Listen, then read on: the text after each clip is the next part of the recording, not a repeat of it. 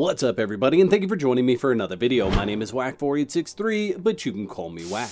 Today I want to talk about the Blood Merlot. This is going to be unlocked around level 70. You do have to defeat a boss to learn this recipe. However, it's got some really good attributes, or at least better attributes than the Blood Potion, and that's why this is important. So the Blood Merlot is only going to affect 25 to 50% of the health of your servant and add 3 to 5% misery, compared to the Blood Flask, which is going to cost 30 to 60% of the health and cause 5 to 20% misery.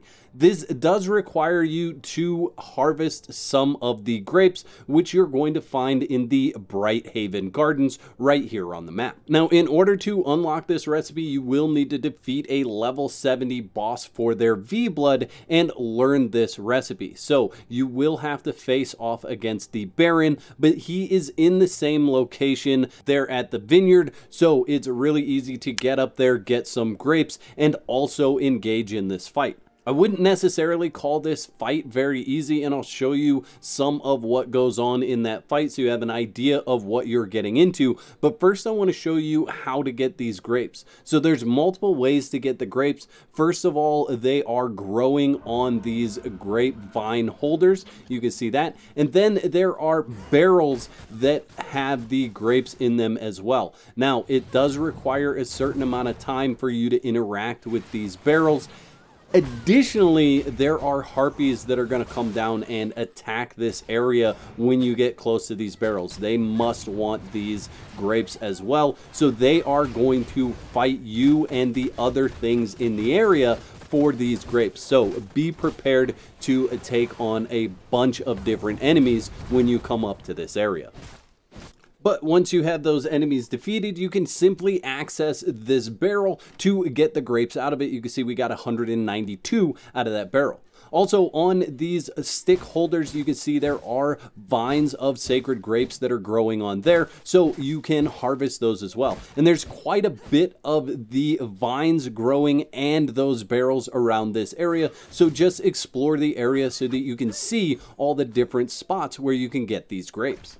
Now, if you came up here prepared for a fight right here in this location, you can see there's a large house that is on this property. That's where you're going to want to go in to fight the boss. This boss has some interesting different mechanics associated with it. So it's going to make these barrels roll across the screen.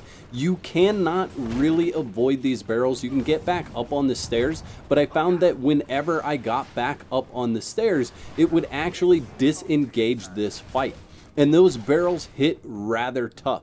So be ready for a fight. Be ready to counter those barrels when they come in, because they do cause a lot of damage when you just take a hit from them. And they cause stuns. So they can drain your health bar very, very quickly. So keep that in mind so that you have the attacks that you need when going into this fight.